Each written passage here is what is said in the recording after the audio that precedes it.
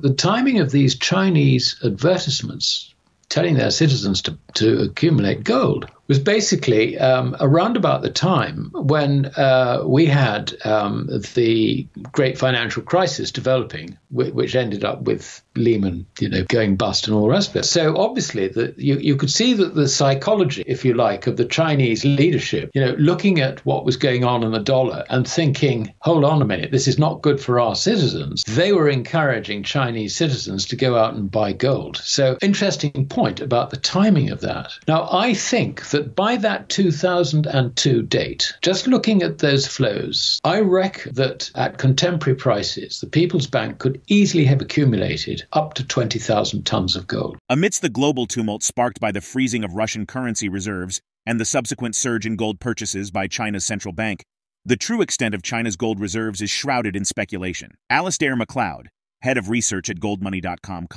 suggests China may have accumulated 20,000 tons of gold by 2002, far more than officially reported. This highlights the secrecy surrounding China's gold reserves, with only a fraction disclosed by the People's Bank of China.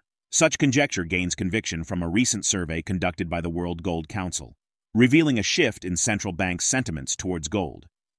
While optimism wanes regarding the future role of the US dollar, confidence in gold as a reserve asset is on the rise. 6 out of every 10 central banks surveyed anticipate a more significant allocation to gold in their reserves going forward. China's proactive approach to bolstering its gold reserves is evident.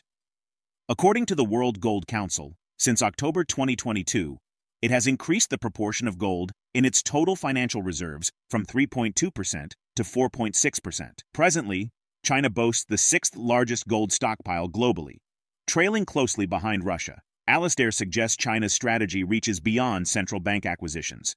The nation is opening gold and silver markets to the public, encouraging gold as a wealth-preserving asset amidst economic uncertainty spurred by the global financial crisis. Such encouragement has yielded tangible results, and the first quarter of this year witnessed a 5.94% increase in gold consumption in China, reaching 308.91 tons, as the state-backed China Gold Association reported.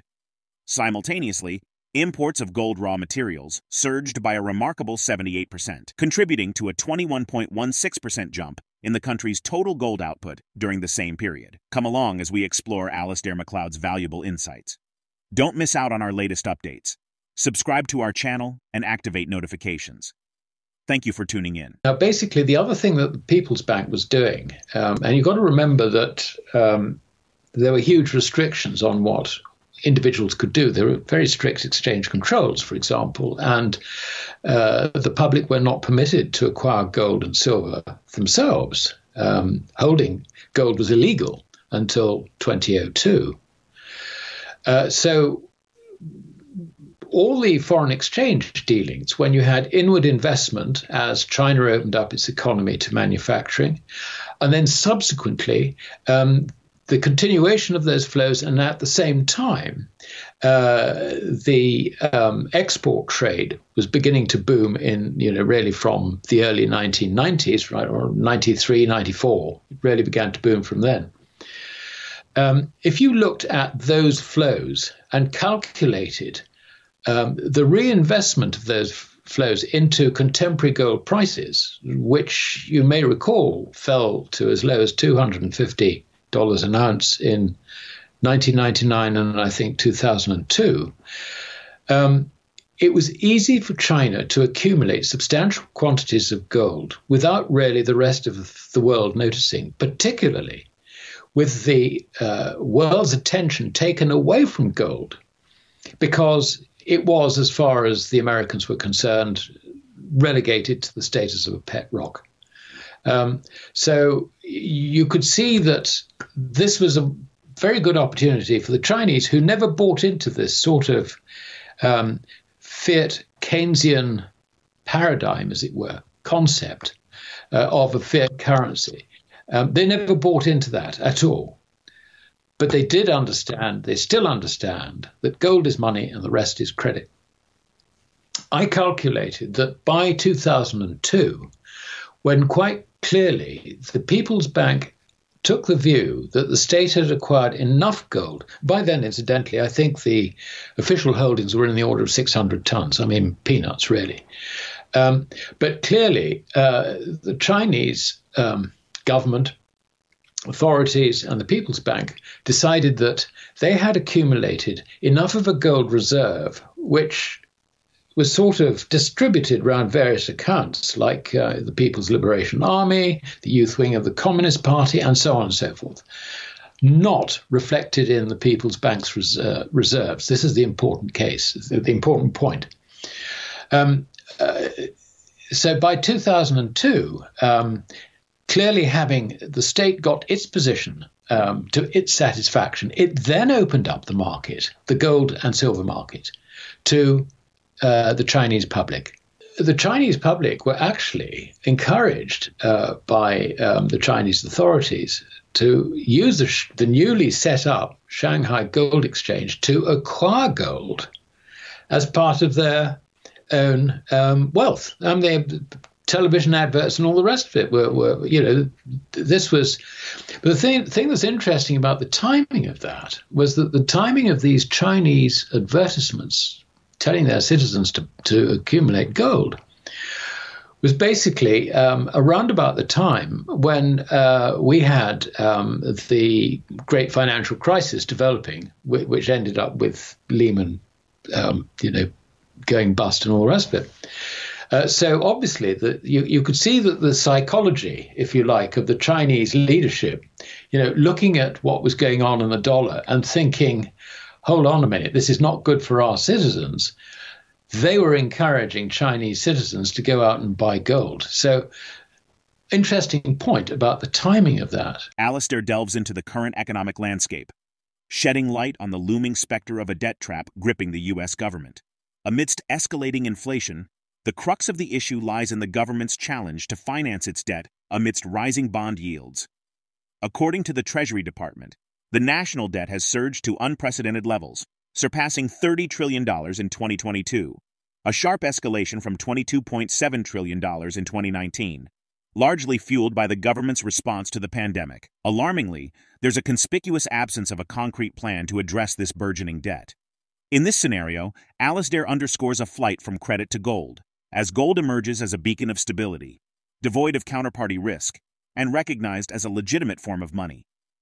He accentuates gold's allure as an investment haven underpinned by its intrinsic properties during economic turbulence. This year's surge in bullion prices is remarkable, mainly as certain central banks display unusually aggressive tendencies in gold acquisition. Despite minor setbacks, gold prices have ascended by 40% from the trough witnessed in October 2022. Let's get back to the interview. Inflation is going up, but the real crisis isn't so much inflation. It is the debt trap that the US government has got itself in. It is then the question as to how high bond yields have got to go for the US government to fund its debt. And there is a further question on that, and that is, the higher these rates go, does it make that debt more attractive to fund, rather like the situation that Volcker sorted out when debt to GDP, incidentally, was something in the order of about 30%? Or is this a situation where higher rates actually make the debt even less attractive? It's beginning to look like the latter. And the more people begin to understand this, the more the flight out of credit will gather. And that flight will go into gold, because gold is the legal form of money. Not only is it the legal form of money, but it has no counterparty risk. You don't want to be in anything where there is counterparty risk. And unfortunately, the consequences for the private sector economy are equally appalling. There has been so much malinvestment. It is the result of suppressed interest rates, suppressed down to the zero bound for a prolonged period of time. And, businesses have been borrowing credit off the banks, funding it, sort of short term. By short term, I mean up to 2 years sort of thing. Not because they were deploying it productively, but because the opportunity to get this, to get credit in order to speculate in something is just too attractive to miss. Now that we've gone from 0 to 5, and it looks like the yield curve will actually go positive, This is a real crisis. I mean, we've seen regional bank failures. That's just the start of it. The real trouble is yet ahead of us. Coming back to the relationship between gold and debt, it is extraordinary, and we have not done this since the 1970s. It is extraordinary to this generation, if you like, of investors to see bond yields rising, the dollar rising, and gold rising all at the same time. And I think I have just told you the message as to why that relationship is back in place, having last been seen in the 1970s. As more and more central banks and investors turn to gold to protect their money when the economy is uncertain, gold becomes even more critical for keeping wealth safe and holding on to its value. Considering the current trends in gold acquisition by central banks, what implications do you foresee for the future of gold as a reserve asset? Share your perspective in the comments below. If the video resonates with you, join our community by subscribing to our channel and enabling notifications with the bell icon. Thank you for being a part of our community.